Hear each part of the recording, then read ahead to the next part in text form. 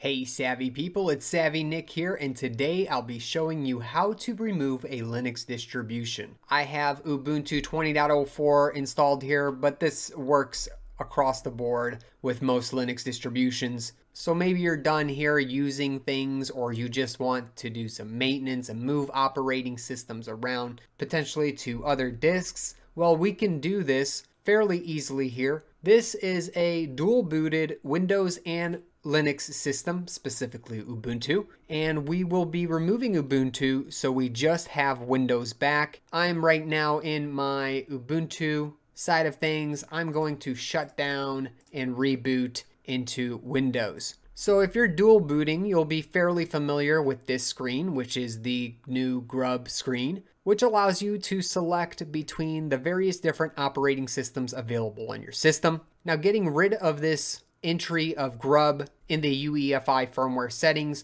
will be part of this video. This is where people get stuck the most. So I'm loading into my Windows side of things. But before we do, take a moment to subscribe below and hit that notification bell for more operating system and programming videos. Alright, and when we're back onto the Windows side of things, we'll run our first utility. Let's go down to the search bar and search for something called disk manage, and we'll get this create and format hard disk partitions. That's what we want to select from the control panel. And in here, we'll get all sorts of disk information. Mainly what we're looking for is our Windows side versus the Linux side. So if you installed everything alongside Windows, whatever your Linux distribution may be, that means they'll line up together here. So basically this side is my Windows side. I don't want to touch anything over here. And then on the right hand side is where I find my Linux partition. Again, recovery is part of the Windows side that allows you to recover your system in case something goes wrong. Then EFI helps manage your boot entries, and that was created with Windows as well. And then we have C, our root file partition for the Windows side. And then I have about 20 gigs here, which I know my Linux side has about 20 gigs as well. So I'm confident that this is the Linux root file partition here. So this is what I want to be removing today. So mainly this uninstall process applies to people who have installed Linux alongside Windows. Basically, Windows existed first and you decided to add in Linux as a second operating system on the same disk. As we can tell, everything here belongs to the same disk here, disk 0. And I have my Windows side again and my Linux side. One thing I want to make sure to delete very first before we mess with anything in here is the actual boot entry in the EFI system partition. We'll need to do this in order to get rid of GRUB from popping up at all. Otherwise, if we do delete our root file partition for Linux, then you'll have a floating entry that won't really let you boot into any operating system because it can't point to GRUB anymore. With that all being said, let's start up a command prompt by going into the search bar and typing CMD. Make sure you right click and run as administrator, or select run as administrator from the option menu here for the app. Say yes to run it as administrator, and in our new command prompt, we can run the following command, which will give us all the UEFI entries of the system. Let's do that by typing bcd edit space /enum space firmware. And if we press enter, we will get a bunch of entries here. First it says firmware boot manager, and it gives us a list and a display order of the various different boot managers as well as the firmware boot manager. Now, if you have multiple Linux operating systems on one disk, you have to be careful because you might have multiple GRUB instances installed. It can get kind of messy, so I always urge people to back up their EFI partition completely. There are tools that allow you to back the EFI partition fairly quickly, so make sure to look around for something if you're not confident in what you are doing, and always back up all your data before messing around with your operating system. You wouldn't want to lose your files because you made a mistake. You also might have thought that you needed fancy tools in order to be able to delete your Linux boot entry, but we're going to use this command prompt and the command we just issued in order to get all the information needed. So here it says Windows Boot Manager. Of course, I don't want to mess around with that at all. I do see another firmware application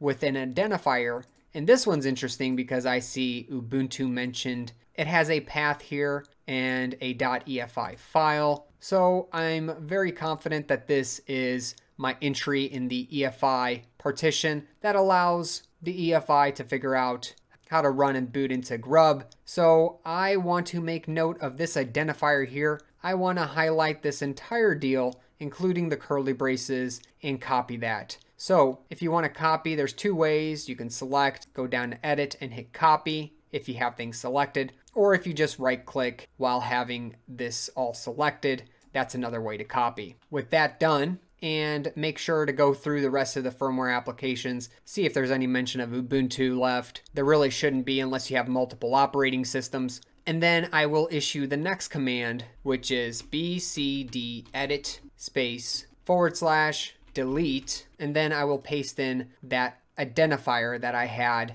in order to delete that specific EFI partition entry. Again, make absolute sure that you have the proper one selected and copied over. This will delete the EFI entry, which is necessary in order to completely get rid of Ubuntu or other Linux operating systems. Next, I will press enter, and it says the operation was completed successfully. Great job, and make sure to smash that like button for me if you went ahead and made it this far. All right, we will minimize that and go back to our disk management tool, where now we will be able to delete the Linux root file partition. This is the last thing left here. So I know this 20 gigs is my Linux root file partition. Everything else belongs to Windows. One's a recovery, one's the EFI, and the last one is the C drive, which belongs to Windows. So I'm selecting this one, right-clicking, and now I can delete my volume since I'm confident this is Linux. And once I do that, I'm being warned the selected partition was not created by Windows and might contain data recognized by other operating systems. Do you want to delete this partition? It's basically warning you that it's about to delete any and all data on that Linux side of things. By now, you would have backed everything up, and if you're confident you're ready to delete it, go ahead and do so. And now we have 20 gigs of unallocated space. Of course, yours might be different. Our disk space is going to vary depending on what you gave the system initially, how much space you had available to allocate to Linux. Next, I'm going to select the C drive because I don't want this unallocated space just hanging out. Might as well use it for something. So I'll right click on the C drive and extend my volume. Now I can go through this wizard and extend into the unallocated space. I'll hit next, followed by select the disk 0 and the unallocated space that I can extend into, which is the 20 gigs. I'll hit next again. Now I'm about to complete the wizard. It says I will extend the volume, and the current disk selected is disk 0. It's going to extend by about 20 gigs. I'm finishing up, and that's it. Now the C drive is around 64 gigs, at least in my case. Yours can be much bigger. Depends on how much space you had unallocated. We're getting very close here. Make sure to smash that like button for me if you haven't already, and let's reboot the system. All right, I'm exiting out of everything and going down and hitting the restart button. If everything goes smoothly, you will not get the GRUB menu. You won't get a GRUB rescue screen, nothing related to Linux, and you will automatically go to the Windows welcome screen. Let's try logging in, and everything seems to work just fine. Two other things I will mention is you may want to re-enable secure boot as well as fast boot if you had to disable those two things in your BIOS settings to get Linux to work. But besides that, let's make sure to check that C drive to see if we got all of our space back. If I go down to this PC and I check out my local disk C, I have 42.7 gigs free of the 63.3 gigs that I have available. Before, I only had about 40 something gigs available. So now I have much more space. Everything seems fine.